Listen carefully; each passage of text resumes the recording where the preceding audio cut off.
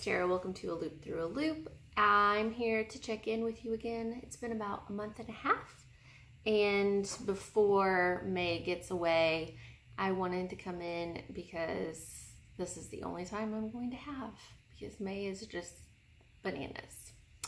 So I am wearing Caitlin Hunter's Reluctant Homeschooler. The pattern calls for a bulky yarn. I use Patton's worsted. So I found my gauge and then adapted the basic construction for this sweater. And I've got two lovely pockets. But here's the thing with knitted pockets. I don't ever actually end up using them because it warps. Like sometimes I will. Like I'll throw my phone in there just for a minute, and then as soon as I can, take it back out because it warps the fabric. So I don't know why I want pockets, because if it's a knit item, I don't normally use that. I don't normally use them. Is that the same for you? Or am I just being silly? I don't know.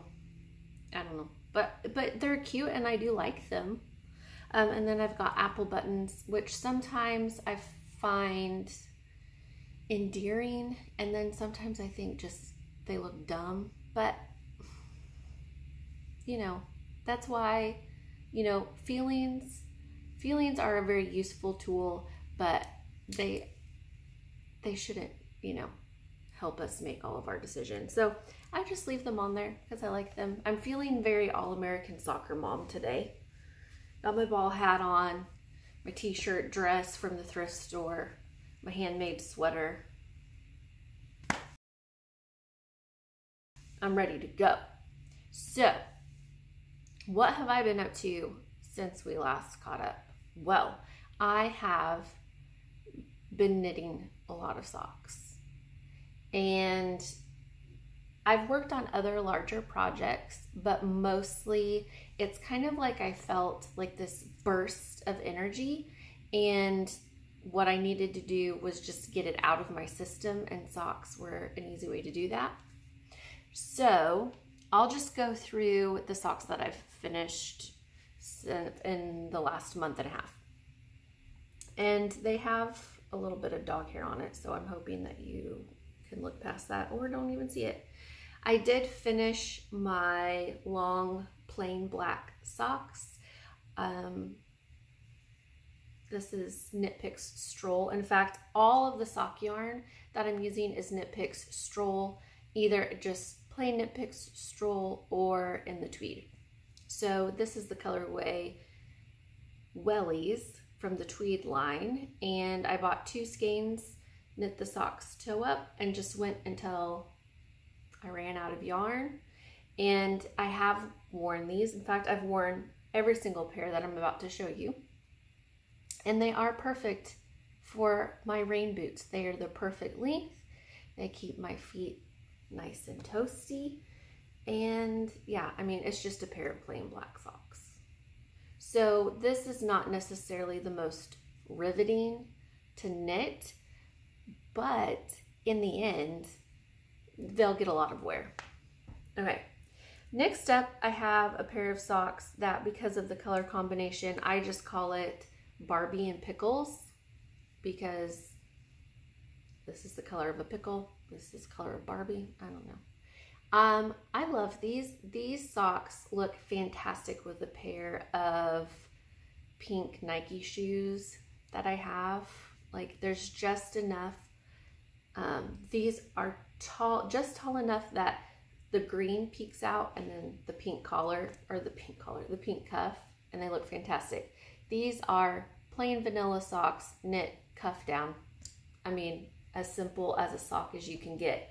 I didn't use any patterns for these socks, just because, I mean, you can find a good plain sock pattern anywhere. Some you pay for, some you get for free. So I don't really have any recommendations other than to say that for me, a good source that I've really enjoyed here recently is Summer Lee's book, The Sock Project, which has been talked about a lot because it just came out and it really is a good book. I do enjoy it. So speaking of Summer Lee, I have her Scrimshaw socks. So this is, for me, kind of like playing around with color a little bit. I like this blue and this yellow together. And when it's kind of color blocked, the way it is with the toe and the heel, I think it looks awesome. I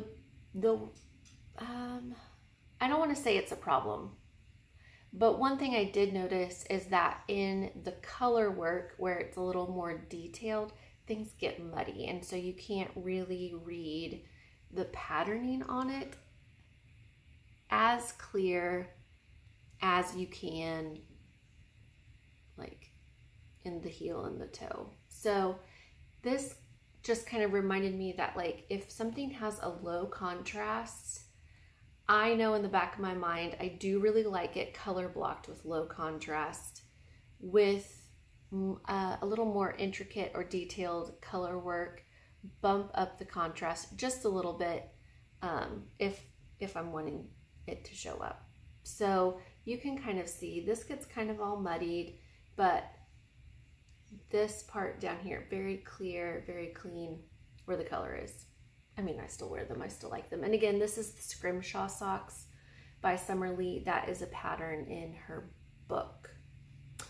And then the next pair of socks that I finished were ones that I just did on my own. I took just the plain sock recipe cuff down, and all I did was insert a color work pattern. So this was a 64 stitch sock. This is a 4-stitch pattern repeat. And so, I mean, that's all it is. Like if you know your basic recipe. So, I mean, this is just what I do. If I know my basic recipe, I like 64 stitches in a sock. And I know I'm gonna do the ribbing, the heel, and the toe on a US 1. For color work, I'm gonna bump it, and on magic loop. For the color work, I'm gonna bump it up to a US 2, and I'm gonna use my tiny circulars. That's just my go-to. That's what I did for the color work on the Scrimshaw socks. And so that's what I did for this. This was just a plain sock.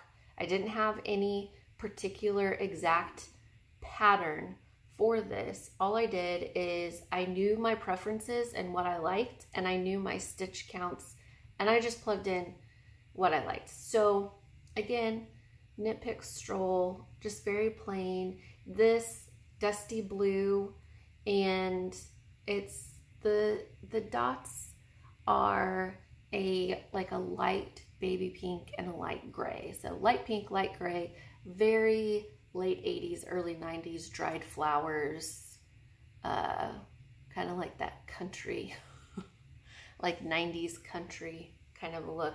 When I was a little kid, my parents' best friends had this couch that was this color blue, and it had little small, like little tiny little flowers on it.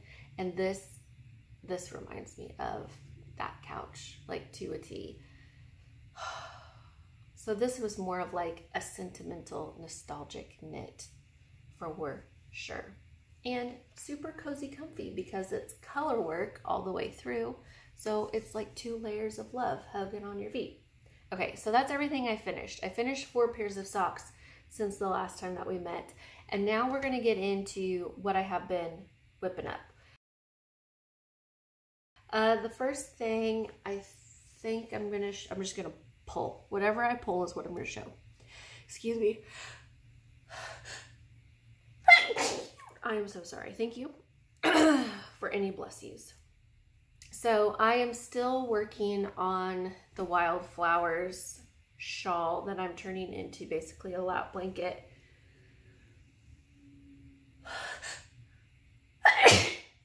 Sorry again. I'm still going. This is all I have left. So what I've done is I have 75-ish grams left, and I know 20 of it I need to do the ribbing and the bind off. So what I did is inside, if you can see, I wound 20 grams of the yarn, stuck a stitch marker in there, plus a little, give myself a little extra room, placed the stitch marker, and then shoved it back in here. So then basically all I have to do is just pull this out, knit, knit, knit, knit, knit, do the ribbing, and be done. So I'm almost there. It's just stocking it in the round. And I put a couple of rows in it here and there, but there are other projects that are getting most of my attention. So I'm not going to spend too much time on this. Maybe when I finish it, I'll kind of go back and do more details. Sorry for the sniffling. Let's see. Another long project that I had started last time we talked, and I have made progress, but have not worked on it really at all recently. Or maybe I did show this to you last time, and I had gotten to the colors. Have I? Have I shown you this? So this is basically Purl Soho's half and half triangle wrap, using the golden ratio to put in this banner of stripe, this striped color here, just using leftovers. And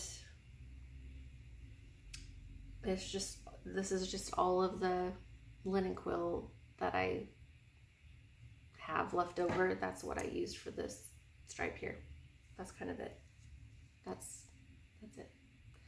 I don't have much else to say about that. I've talked about the half wraps before. Other people have made them as well. And like I said, probably when I make some more progress on it or finish it, then I'll go into more detail. But right now, this is kind of just set to the side because it doesn't have my focus right now. The two projects that have my focus like right now today at this moment is another pair of socks and a sweater. So we'll start with the sweater. I have been wanting to make the Twigs by Joko Okamoto for quite a while now. And I know that other podcasters have made it, and there's been a discussion, about having it, or making it. And so there was a part of me that was like, well, if everyone else is going to make it, I don't want to make it because I don't know why. Because I want it to be seen that I'm making it because I want to make it, not just because I want to jump on a bandwagon. And then I realized that's just stupid. Just make it. Like, I've had the pattern printed out and the yarn put together, planned out for months. And I finally just had it almost felt like this wall. I don't know how to explain it. It felt like just this wall, like I wasn't making myself start it. And I just kind of broke through that wall and have started it, and I've really enjoyed it. So I am using Holst Garn, a mix of Coast and Super Soft. And what I'm doing is I'm using one of my platters to just keep my colors. This is my main color. My main color is the Coast in Tawny Owl, which I on purpose chose something that was close to my skin color, which is not normally something I do at all. But since I have these other colors, I was like, no, I just want to do it. So I'm not actually using the black. I just have the black out in case I want to. But so far I haven't used the black at all. This is lavender in the Coastline. And I don't know what these three are. I know. It's incredibly helpful. But I don't know. I've kind of gotten away from keeping the ball bands on a lot of my things because it's the color that I'm after. And with Holst, there's a lot of different shades. So I don't feel like we should ever feel like we have to have the exact shade that someone else used. Like, if I used this orangey color, then there might be somebody, if I used this orangey color, then there might be somebody that doesn't want to use this orange color, but maybe they use something that's a little more pink, or maybe they use something that's a little more blue toned red, or you know what I mean? Like, you can use somebody else's colors as inspiration and then kind of just tweak them. So I feel like Holst is really good for that. Anyway. Okay, so my phone is being weird and recording weird, so I'm going to go through this fast. So I'm working on my twigs. Here it is. I split for sleeves. I used Jackie Rose's twigs as a reference for how to place the colors, or at least how to get an idea of how I would like to repeat the colors. I'm using so many different colors that I don't want it to look so random, but it needed to be a little thought out. It's random, but it's not. But I couldn't tell you how I know where to put the colors, other than I just kind of study the color placement, the size of the motif, and then make my decision from there. Does that make sense? Anyway, my gauge is smaller than what the pattern calls for, so this actually fits quite lovely. It's not super oversized, which is fantastic, because oversized things on me, I've discussed my body shape before. Things that are too oversized on me, it just makes me look bigger than what I am, which is fine, it's whatever, but you know, sometimes that's not the vibe I'm going for, okay? The next thing I'm working on is another pair of socks. So again, the same idea that I used for these blue socks, I'm using for these checked socks. This is just a plain vanilla sock, and all I did is used a US 1 on my cuff, heel, and toe, used a US 1, used a US 2 for all the color work. I did do a heel flap and gusset. I realized I could have done an afterthought heel, but I just didn't want to, okay? I didn't want to, because I've never done one, and it's not because I'm scared to do one. I just was not in the mental headspace to want to try to learn to do new things. I knit this sock. I don't want to say I was rage knitting, but kind of, I was. I was just like a pent up ball of like nerves and stress, and I was trying to calm myself down. And so I knit a sock. Now, this check pattern is 4 stitches by 4 rows. I could use 2 colors up to however many colors I wanted to use. Like most of the time, I get all of my color inspiration from, I shouldn't say all, most of my color inspiration from Pinterest. And there was a graphic, a design that showed this check pattern with these colors. Now, some of the colors I had to modify just a little bit based on what yarn was available on Knit Picks. Again, this is all Knit Picks. And so this is what we have. So like the hot pink is Pucker. This is Farmhouse.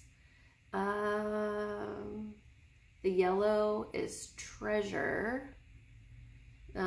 This lavender purple right here, this lavender purple is Lavender Fields.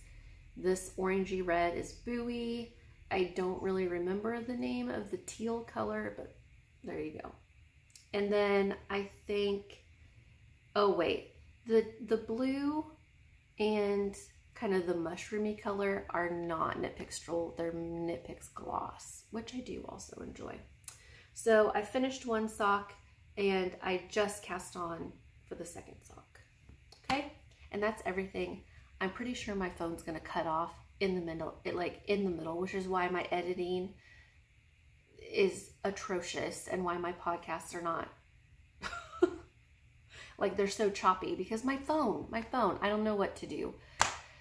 If you have any suggestions about what to do, and I have my headphones in, so if the audio is crappy, let me know, I guess. I don't know, just any feedback, or maybe just to say, Tara, it's okay. Anyway, I'm gonna clean up my mess now, and I'll catch up with you. I normally try to do this once a month, but life is lifing. So I'll catch up with you next time.